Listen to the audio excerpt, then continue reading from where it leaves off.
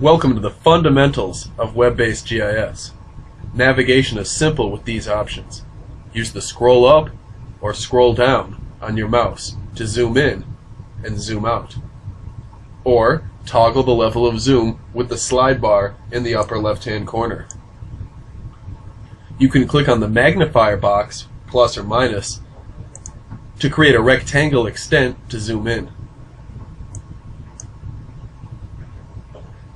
If you ever lose your bearings, the globe above the slider recenters you to the original extent.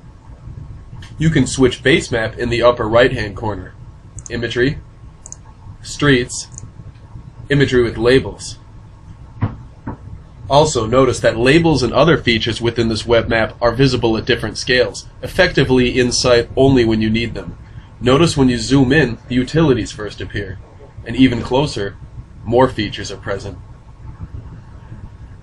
Clicking on the star widget third from the left, then add bookmark tab, will enable you to easily return to your favorite locations.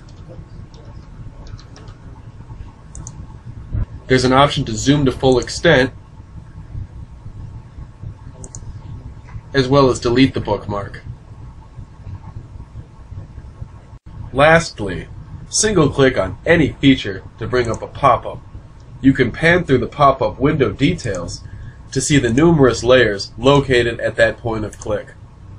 We'll discuss more about the content of the map in the next video.